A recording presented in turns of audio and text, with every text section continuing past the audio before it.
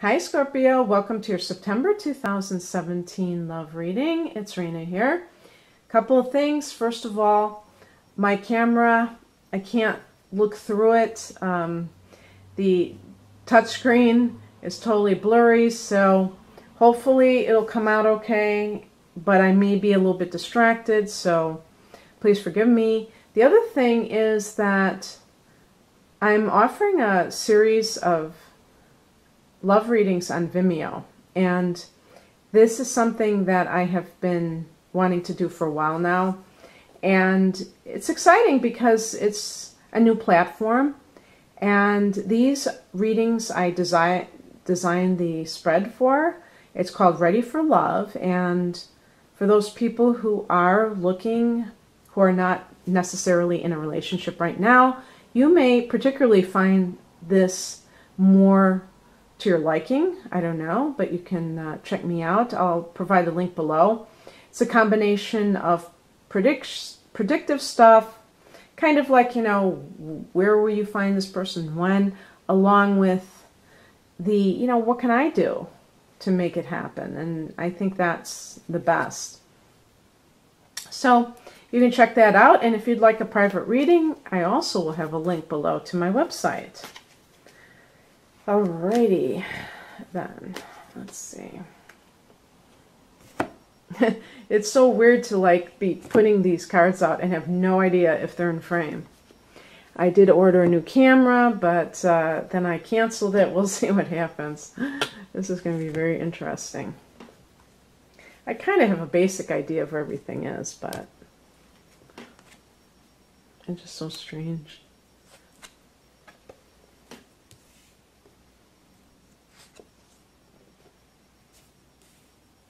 And the other thing too is that on the touchscreen it lists how much time has elapsed, so that I can tell, you know, how long the videos are. Now I don't even know that, but oh well, that's temporary.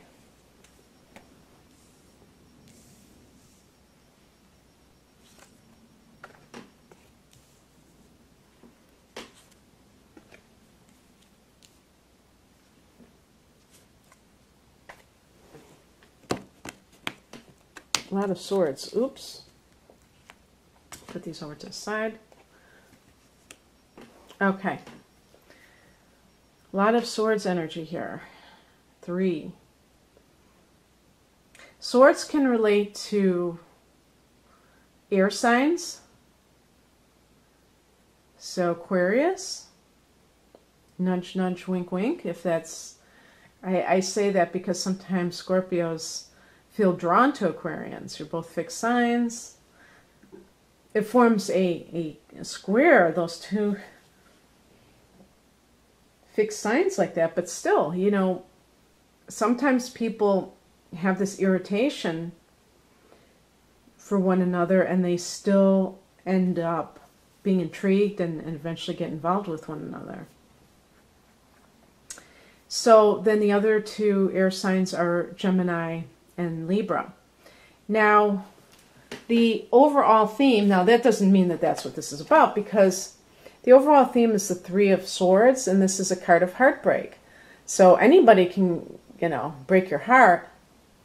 Sometimes this could be a lover's triangle, so there might be 3 parties involved, and that is creating some kind of conflict for both of you. Or both of you, all 3 of you, unless one person doesn't know what's going on, of course. But the thing that is also true about the swords is that it's all about thoughts. That's one of the reasons why I think that it's associated with conflict, the swords as a suit. Because a lot of these cards, if you think about it, if you know anything about the tarot, there is like conflict associated with them. The 5 of Swords. Then you have something like the 7 of Swords and the 3 of Swords in this case. So somehow you feel the sense of disappointment. And Let's look at the past position to gain more clarity on the situation. The past position, we have the Six of Pentacles. Now, this could actually be an earth sign because I did get in the current situation Pentacles, unless there's two different earth signs. But we could be talking about Taurus, which is your opposite sign, or Virgo, or Capricorn, or a combination thereof. This is a card that's associated with give and take. So when people are experiencing relationships where it seems like they feel like they're doing everything and the other person is just taking, that can feel very frustrating to them. And that can be indicated here, that you may feel like you were in a situation where it wasn't a two-way street. And it could have actually been something that involved you being, giving of your resources to another person and them just being a taker, taking advantage of your generosity. And in those types of situations, it is a very interesting dynamic. And one thing that I would ask you to consider if you do feel like this was what happened in your particular case, is ask yourself this question: what was my ulterior motive in being so giving? Because usually the person that is giving is not just doing so out of the goodness of their heart. They're actually hoping to ensure that the other person is going to stay with them, be loyal, all those things that people give to get. And so that would have to change on your part, where you understand that it's not just about tit for tat, that it is, when you're in a relationship, it can't be centered on the material anyway. Now, this could also be a situation where perhaps, I was even thinking that you thought somebody was going to get divorced. Maybe they promised that to you and it didn't happen, and that's represented by the Three of Swords. There's still three parties involved, and you feel that sense of betrayal, in a sense, because they said they were going to do something that they didn't do. Now, it can be that that person is afraid of losing some kind of financial estate of theirs or something like, and they may even use that as an excuse. And now what you have here is a card that's associated with waiting. This is a perfect example of how, I don't know if this is in frame, I'm assuming it is. And the Seven of Pentacles is the farmer's card, waiting for the harvest, wondering if things are going to transpire for them. And so this can be you trying to assess the situation to see if it's worth your while to continue in it. And you may be tempted to leave.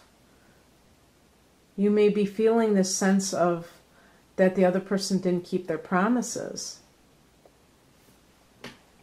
The higher message is the Six of Wands. This is actually a very positive card. So as a spiritual message, it is talking about some kind of victory. Now, they could be in regards to the other person and finally leaving their relationship and you getting what you want.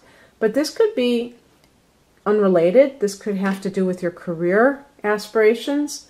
And perhaps you're going to be busy and feeling good about yourself regardless, because you're going to have some kind of accolades given to you. And it couldn't come at a better time if that is the case, because you may be thinking that your whole life is wrapped up in this situation, and you might forget that you have other aspects of life to consider and to be grateful for. What crosses you is the Queen of Swords. Now, this could be simply a situation where you have, yeah, oh boy, I don't know if I should go there. This is a card that I would say I'm reading this in the reverse position, is the feminine principle gone wrong, gone awry, especially in terms of behavior that is very vindictive and cutting. So, do I think that a Scorpio person can exhibit this behavior? Yes, unfortunately I can, and I seem to have a pretty good connection with you Scorpios out there. So apparently you're big boys and girls that you're able to take what I'm saying, because actually Scorpio is a very powerful sign. When Scorpio people have situations where they feel vulnerable or they feel like they're being jerked around in some way, they tend not to be like I would associate with this Page of Cups, like that Piscean energy of being like kind of the sitting duck or the victim, the person that is sitting there and people are just dumping on them. They tend to lash out themselves sometimes. And this is a card of possibly lashing out because you feel that somebody is not being straight with you. They're not doing what they said they were going to do. So really it could be going back on their word. And in your bitterness, you could be tempted to rip them a new one, and that would be not a good idea. You may have a lot of justification for feeling betrayed by somebody, and I may not even be talking about why you feel betrayed, but you have to take the higher ground. It's the temptation of Scorpio to seek revenge is too much the case in a lot of instances, and it really doesn't serve you. You really are powerful when you take the high road. So don't sink to somebody else's level. And maybe they're not really bad people. Maybe they just are afraid of change. Maybe they have a hard time risking because they don't know if the relationship with you is going to last, perhaps. Maybe you're not having 100% good times with this person anyhow. And they may be thinking to themselves, wow, I don't know, we're fighting all the time too. I don't know if I'm jumping from the frying pan to the fire.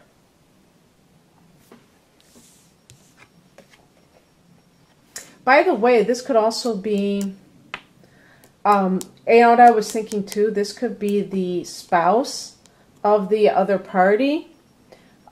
This could be a woman, the scorned woman. So it might not even be you. It might be somebody else that is being vindictive towards you. I mean, they find out about the situation.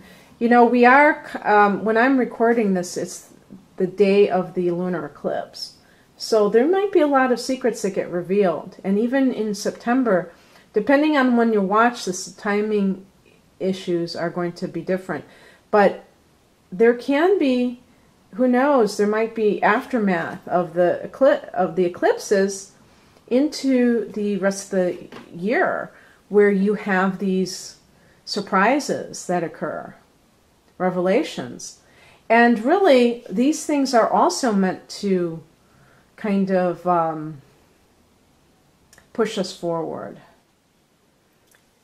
Catalysts to get us to move to a better set of circumstances in our lives.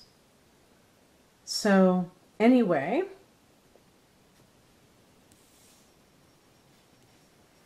what is coming up is represented by the Page of Cups. Now what could this be? Or who could this be? This could be somebody who is artistic, who is very gentle and non-aggressive, someone who is very intuitive and childlike. Again, this could be something to do with a child. That's why I was saying it's like perhaps there is this child that's being a pawn, that's being used to keep a person that you're involved with attached to another relationship. But this could also be a facet of you. And it's funny because I just got done talking about the difference between Scorpio and this Pisces type of mentality. But what's interesting about Pisces, or about your sign, is Scorpio, is that you could be very together and savvy in many areas of your life, and your love life could be the one area that you get blindsided. And so this is what I'm saying, is that you may find out that you've been a fool, that you've been taken for a fool, okay, by somebody. And maybe there was no intention of someone leaving their relationship, and you thought it was all about this. You know, sometimes, I mean, I've heard that, where the person says, yes, I'm going to leave, but I have to wait until such and such time because of the money. I don't want my wife to get any of my property or what have you. And it's all just a ploy to keep you on the line. And so when you finally push for some kind of resolution, you end up seeing the situation for what it really is. Now, this could be something that you're not even pushing. Something is just revealed. And you're kind of like, really? You know, it might not have been something that you expected. But regardless, it can be a sign that you perhaps lied to yourself. Because sometimes with the Page of Cups, you know, I do think of the Piscean tendency to see what you want to see in a situation, not necessarily see the situation for what it is. And perhaps there were red flags that you kind of glossed over because you didn't want to have to really deal with it. And this you may feel like you were played for a fool, but just understand that there's no such thing as an experience that does not serve your highest good. It's going to help you in some way. You may not know it now, but it will help you. And the outcome is a card of restoration. The Four of Swords, this is a card of going by yourself, retreating, and taking a breather, being very, maybe you're reflecting on things, maybe you're just physically worn out and you need some kind of restoration in that area. But it's a peaceful card, and perhaps you didn't even realize how stressed out you were in this relationship because you were like really being strung along, perhaps. I do feel that way because of that Page of Cups. I feel like somebody who had the wool pulled over their eyes. But I go back to this. This is a spiritual message, the Six of Wands. Yeah, is that Six of Wands? Yeah. It's a card of victory. So something is going to be good for you. And maybe that will be a nice, I don't know, saving grace that helps you to deal with the unpleasant reality that may have accompanied whatever happened. But I think you'll be okay. I really do. I think that you're going to bounce back and that everything's going to be a-okay as you go into your solar return. For some in late October and the others in November. Okay, Scorpio, I hope you enjoyed this and take care of yourselves. Bye.